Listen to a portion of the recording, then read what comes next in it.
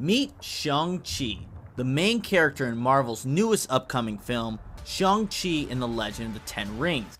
The trailer was released on April 19th and already has more than 15 million views.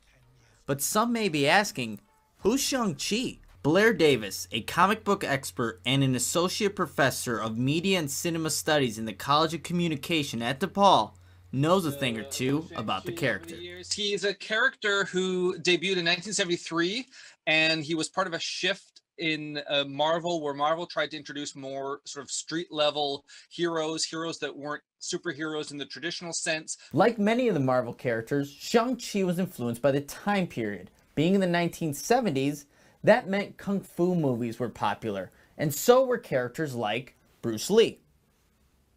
After Davis watched the 2-minute trailer, he did notice something unique about it. It looked rather different. It looked more like a traditional film in the vein of Crouching Tiger, Hidden Dragon, in that it has the potential to appeal to action fans who aren't necessarily fans of the superhero genre in particular, but want a strong character, strong action, conflict, and a genre action film that isn't necessarily grounded in the traditional superhero genre. What also separates Shang-Chi, who is played by actor Simu Liu, is that he is Marvel's first lead Asian superhero.